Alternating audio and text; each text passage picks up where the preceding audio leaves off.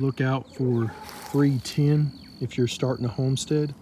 I got all this tin right here for free, and it's still in good shape. It needs to be painted. But it's that heavy duty stuff. The guy's shed, the wood was starting to rot, and and I think a storm blew off some of it.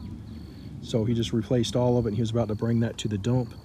Works great for animal pens as long as you fill in the holes with caulking and then paint them really good. And I got some more free tin over here. It's not heavy duty tin, but it's free, so I got it. It was part of a dog pen that I got. It was the roof on this, and it came with all that lumber and those bricks. All of it free.